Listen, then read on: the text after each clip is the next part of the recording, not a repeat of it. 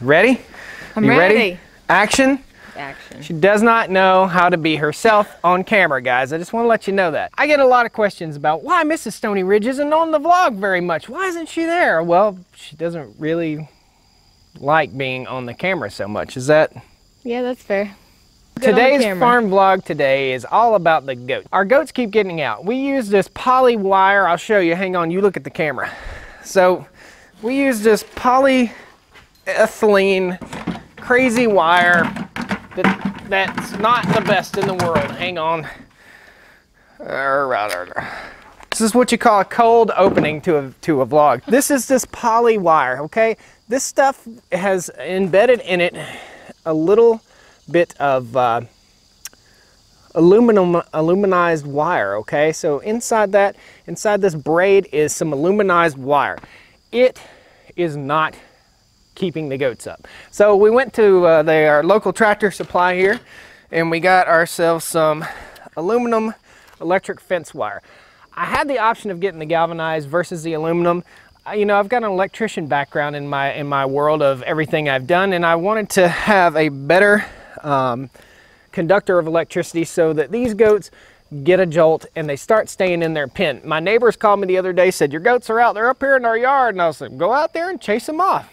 They went out and chased them off, but I don't want to get that call anymore. So we're going to go up and we're going to work on the fence. Mrs. Stoney Ridge has already taken down all the old poly wire like a good farmer's wife, which is awesome. And we're going to go up here, we're going to run some new wire, and we're going to talk to you a little bit. So come along with us today and we'll show you what we're doing. We're going to keep these goats up using some aluminized electric fence wire. All right. Woo!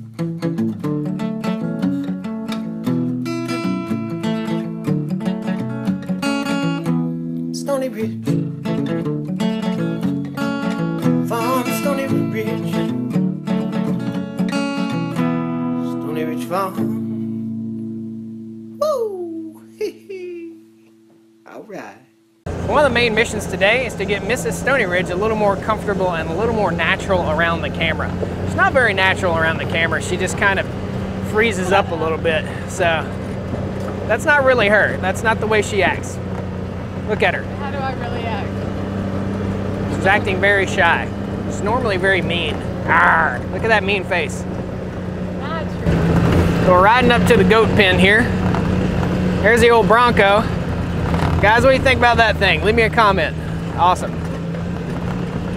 Goaty goats! Goaties!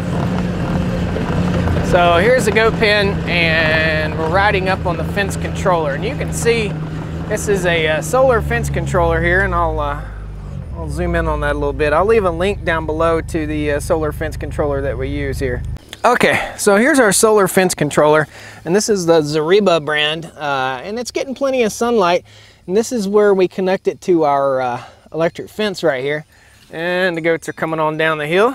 That's kind of cool. So we got 12 goats now. We have 3 fainting goats, actually 4 fainting goats, and some pygmy goats.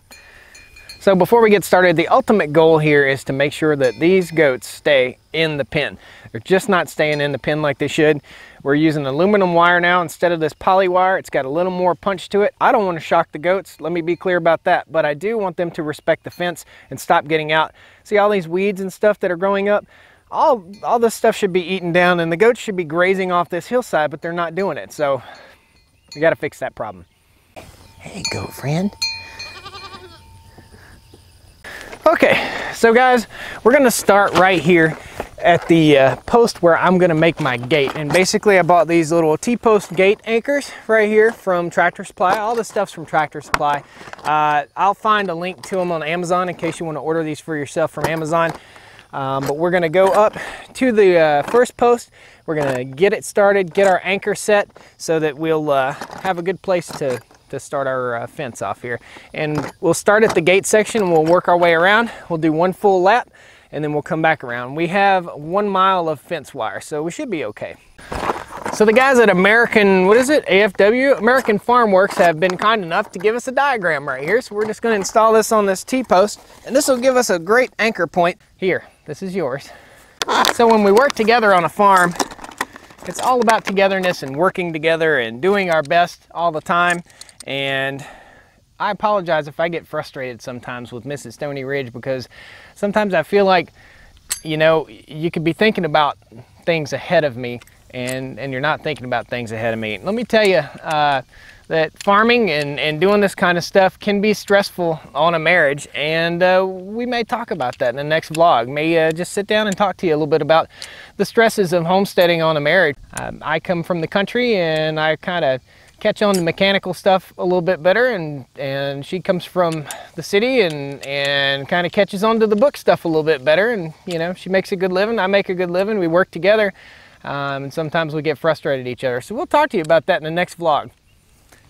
So this little T-post thing kind of slips over the edge of the post, and we're going to put the first fence connector fairly low here. Basically, you just twist it in place. Pretty simple, pretty easy. And that secures it in place, and that way, when we want to get in and out of this little area, we can have a little gate. So that'll be kind of cool. Unscrew, slide it over the post, and we'll put the second one in. These little goats, they're pygmy goats, and they don't jump very high. I know when you have goats, jumping is always an issue. Not so much with these goats. They do pretty good without jumping. We'll still probably put 3 rungs of fence, three strands of fence wire all the way around. Hopefully our 1 mile of fence will cover that, but we'll see. All right, so we're gonna hook our first little rung on here, and we're gonna go ahead and wrap our electric fence around nice and tight. We need to really weed eat right here before we do this, but whatever. I'll probably weed eat afterwards. Biggest thing is we got to make sure we pull this nice and tight. Go ahead that way. Go to the corner and pull tight. There you go. Guys, FYI, this is my first time ever running this kind of wire.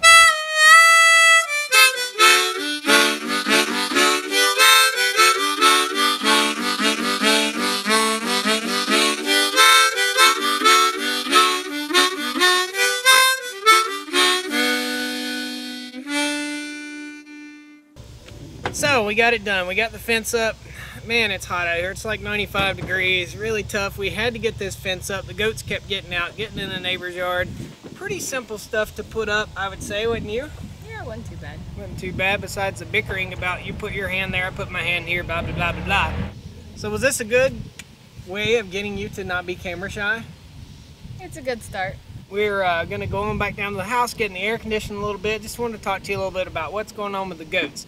Now, in hindsight here, I think that the aluminum fence wire was easy to work with, but I believe I would go with the galvanized wire next time, because the aluminum fence wire stretches. And I didn't know that it would stretch so much. So when we first started putting strands up, we put 2 strands up, and the goats had already broken through the fence before we even got done. So they broke the wire already before we got done. Their horns getting hung in it or whatever. I think it might be good for goats, because goats are prone to choking themselves on wire, so like especially like woven wire. So I think this might be good. We went around and weeded it all the way around the place, picked up a bunch of sticks and stuff, make sure that it's totally free and clear of any debris, and we actually tested the fence and it tested positive, very good. We did a little bit of a spark test, and we did a little bit of a hand test. We did a wife test. I did a wife test on it, and the wife test seemed to work out pretty good. So she's got a little less spark in her right now, but things are good. This is Josh, Stoney Ridge Farmer, and Mrs. Stoney Ridge Farmer. You guys want to see more of Mrs. Stoney Ridge? Leave me some comments. Let her know. We want to see more of you. Some people say they do. I know she's prettier. Well, I think she's prettier than me. You think she's prettier than me? We'll catch you next time on the Stoney Ridge Farm, guys. Click that like button for me. Let me know what you're thinking, okay? If you're not already subscribed, subscribe to the farm vlog, and we'll take you on our journey. Thanks a lot. Woo!